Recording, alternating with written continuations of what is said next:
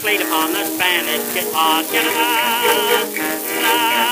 May sound silly as can be, but it all depends on where you are.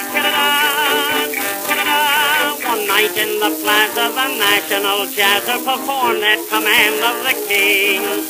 And I've got to hand it to that Spanish bandit, he certainly knows a good thing. La Carmencita, the sweet senorita, that wonderful kid from Madrid. Oh, she carried on so that poor old Alfonso had only one thought neath his lid. She wriggled and jiggled, and oh, how she wiggled, and that wasn't all that she did. For this graniola was a mean gondola, that wonderful kid from Madrid.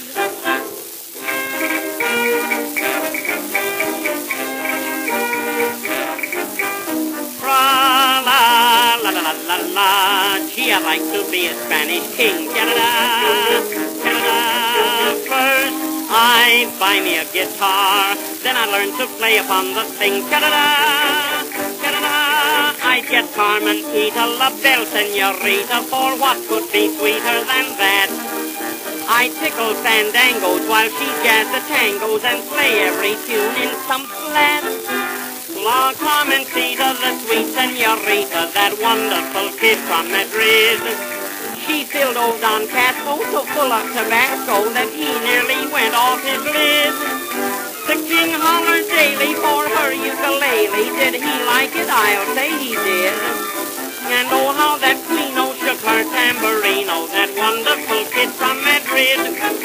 When the Spanish kid she started to step, everybody feel like a red pepper, 'cause she had a movement that was absolutely all her own.